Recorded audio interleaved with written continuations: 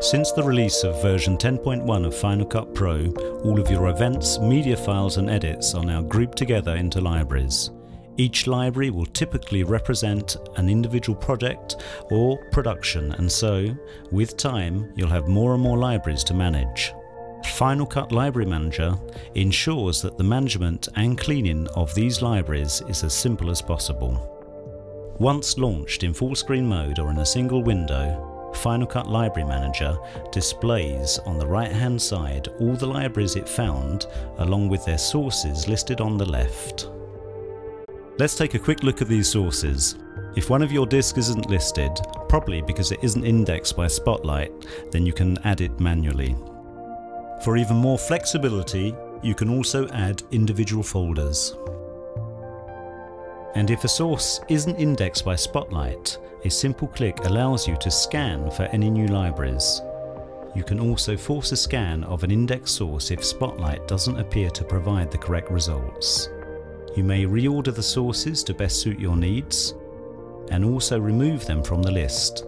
It's as simple as that, and without any risk, since it's really easy to add them back later. Now that all your sources are listed on the left, you will be able to exploit the full potential of Final Cut Library Manager for creating, sorting, filtering, opening, commenting, and cleaning your libraries in a manner that is significantly more efficient than using the Finder.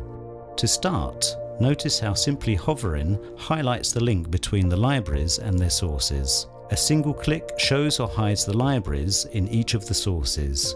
And here's a quick tip. Hold down the Command key to hide or show all of them in one go.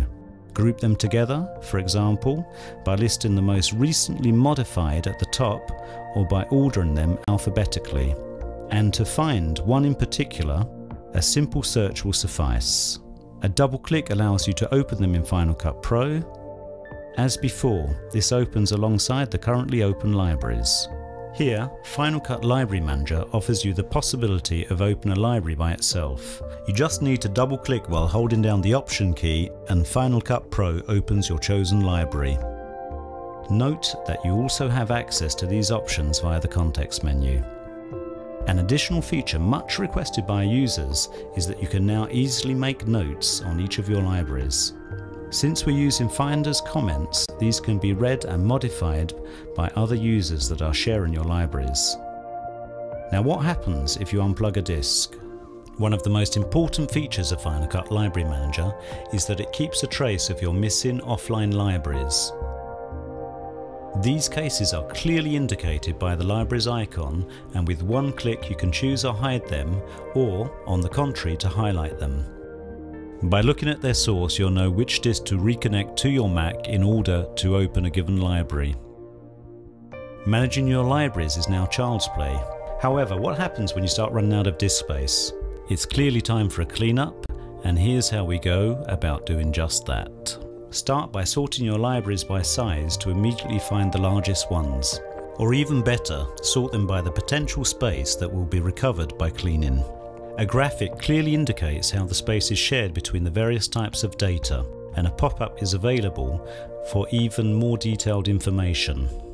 You can thus choose which media types you'd like to delete. The render files, which Final Cut Pro recreates automatically when the project is next opened, the proxy and optimized media files, which you can ask Final Cut Pro to regenerate when needed, since Final Cut Library Manager never touches your original files. One click on the trash can and these files are sent to the trash on your Mac. To save even more time, you can work on several libraries at once. Select your libraries or even an entire disk, choose the media files to remove, and with one click they're sent to the trash. If your original files are present on an offline disk, or if they have been removed in error, a warning sign is displayed.